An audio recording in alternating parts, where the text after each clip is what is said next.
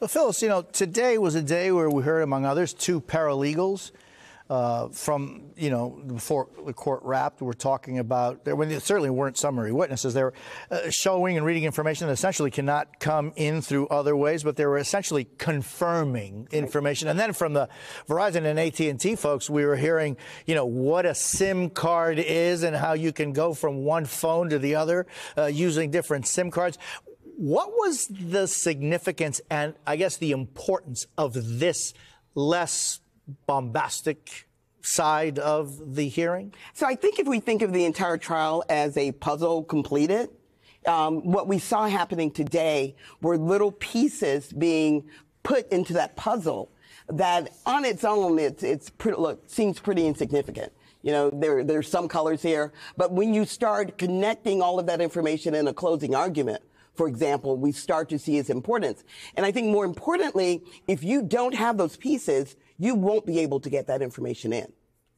John, what do you see as the importance of today? And then I definitely want to talk to you guys about the last 48, 72 hours in this court case, which has really changed a lot of things. Certainly, we've been talking about and listening about things that normally you don't hear in a court case, I guess. But John, what is it that your takeaway is from today?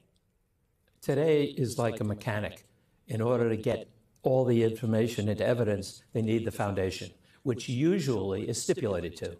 But the court cannot force the parties to stipulate. Now, frankly, usually you do. I can't think of a time when I have not done that. But if I choose... Can you explain what that stipulation includes? Stipulation is agreement between the parties, and they'll read the stipulation. We agree that if a witness were called, he would testify or she as follows. And the court accepts the stipulation and then says, ladies and gentlemen of the jury, consider this in evidence.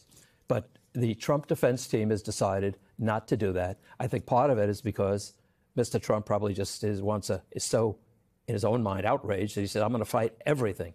But it is possible, as a tactical matter, the jury doesn't know that the defense didn't stipulate. So possibly the jury could get a little bit annoyed at the prosecution for such sleepy testimony. But it's necessary as a foundation to get things into evidence for the closing argument, or as they say in New York, for the summation. And so, Phyllis, we have now on Monday, expecting to hear from Michael Cohen. Stormy Daniels, 2+ days on the stand, certainly had a lot of information. There is a question as to what benefit or how beneficial Stormy Daniels was for the prosecution. Well, that's certainly a question, and I think we see it played out both in the direct, where we saw some of the damage that could be done because she was going off the rails, for lack of a better word, and then seeing it again on the cross, where a lot of the information that was covered were things that may or may not have been necessarily relevant, but certainly helped to establish this bias or this, I hate Donald Trump. From one standpoint, say, well, who cares? Why?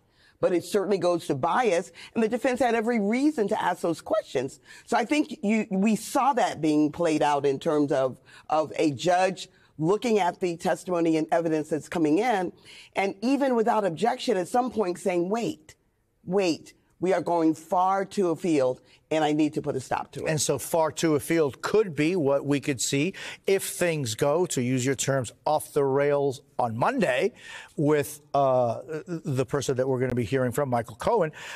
John, what do you think are the concerns or the things that the prosecution has to be concerned about when they finally bring in Cohen to the courtroom, and it could be days of testimony?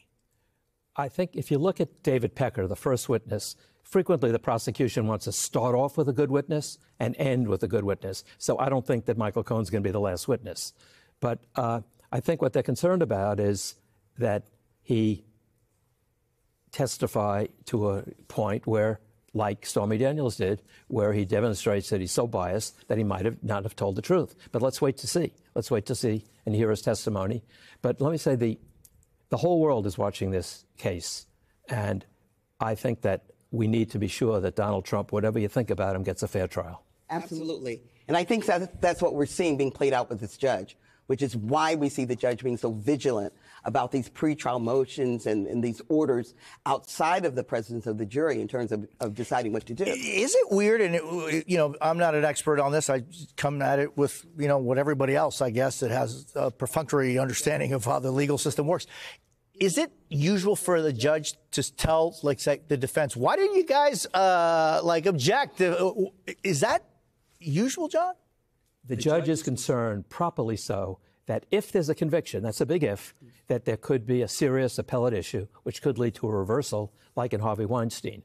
And frequently the law is, if you do not object, you're not preserving the record, and you do not have a basis to appeal. So I think the judge was protecting the record to try and make it appeal-proof. John, thank you so very much. If you would, Phyllis and Lisa, stick around. John, it's been a real treat to be able to speak with you. I thank you so much.